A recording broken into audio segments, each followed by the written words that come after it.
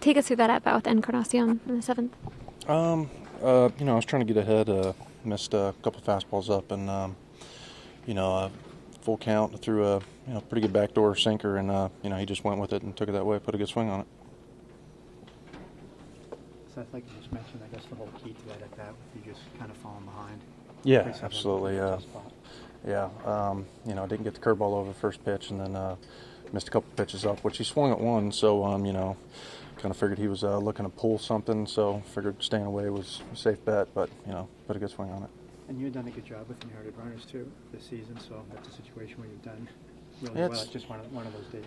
Tough situation. New guy I've never faced before. Didn't have much info on him. So be looking out for him next time. Is it difficult to hear those boos?